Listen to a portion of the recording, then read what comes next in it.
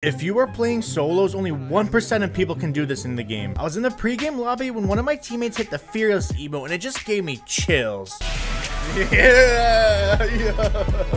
After loading onto the bus, we looted up a little, but then I spotted someone in the distance, but I'm pretty sure it was just a bot. However, my team was so far ahead of me, and when I tried to catch up, I ran into another team. Now, these guys were actually super sweaty and got some good licks in against me, but little did they know I took Ninja's training course and personally studied under him. So obviously, these Cypher PKs had no chance against me. Finally, after catching up with my team, we finished off the boss monster and looted the vault. But as we headed to zone, we ran into real people for once. I hit one with my sniper while he was in midair.